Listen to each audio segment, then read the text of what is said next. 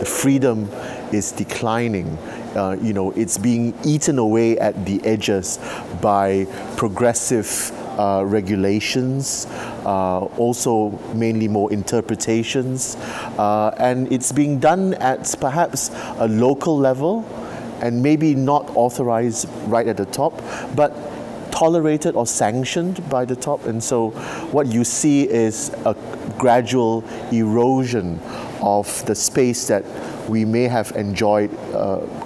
a few years ago. One is free to become a Buddhist from being a Christian, or vice versa, or a Hindu to a Christian or to a Buddhist. That's all fine, but the main problem is to try then to convert out of Islam. I think that's when you come up against regulations, laws,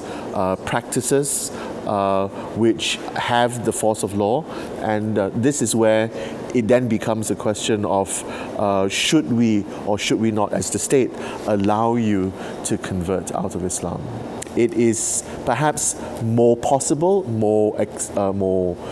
maybe tolerable for someone who was a convert, and especially people who converted merely for the sake of marriage, and who never received any instruction in that religion after, say, a death of that Muslim spouse or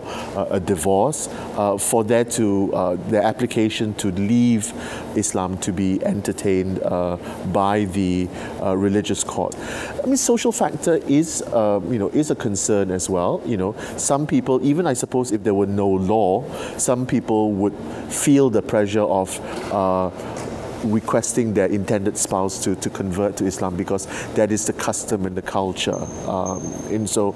some people, in thinking of leaving, may be worried about the repercussions that may have on them in the context of their family, friends, and society. To call a spade, I think the reason for these restrictions is very much the rise of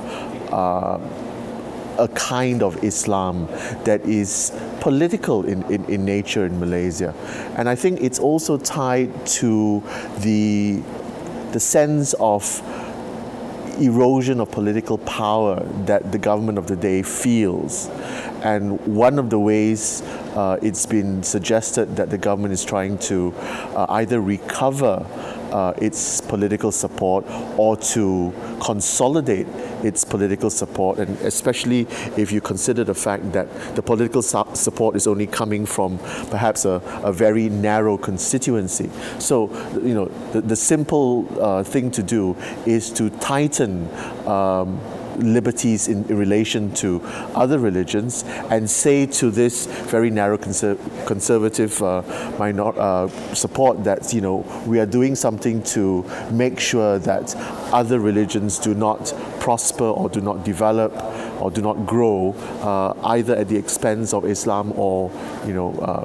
cause harm to Islam because of their growth. If you talk about the issue of this heightened Islamization or the heightened focus on religion and restrictions for non-Muslim religions, if you see the source of that as political,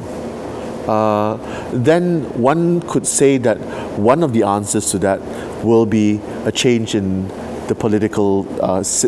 governance of the country, and that will happen if there's election and there's a successful change in power, and then you hope that there would be a change in policies.